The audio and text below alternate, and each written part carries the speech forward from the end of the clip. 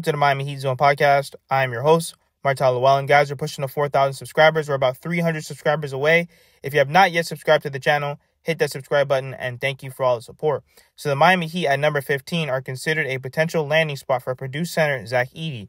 That's according to an NBA draft insider, which is weird because I know that the Miami Heat have been linked to him, but then at the same time, the Miami Heat don't leak at all who they want to draft. The Miami Heat always go for the guy that nobody expects. You know, they've done a great job with their drafting with Jaime Hawkins Jr., Tyler Hero, Bam Adebayo, Nikola Jovic. Don't get me wrong. Is Zach EDEY a big man that the Miami Heat could use? Yes. However, is he going to be able to translate into the NBA, or at least this modern NBA? Because when you look at just the overall athleticism and quickness, you need switchable size. And I think that's one of the things that have been plaguing the Miami Heat these past few years. We need length, athleticism, rebounding, but the biggest thing is switchable and functional size.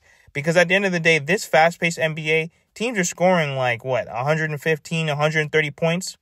Plus, you have to be able to guard your yard. You got to be able to stay in front of your man. You got to be able to handle different coverages, zones, man. You got to be able to handle your own. And they're going to be able to use and abuse Zach EDEY, especially one-on-one and in the pick and roll.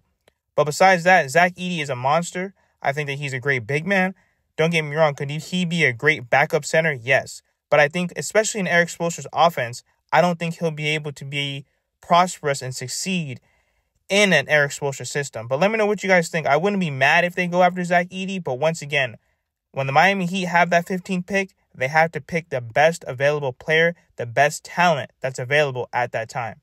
Let me know what you guys think in the comments. Like, share, comment, subscribe as we continue to push to 4,000 subscribers.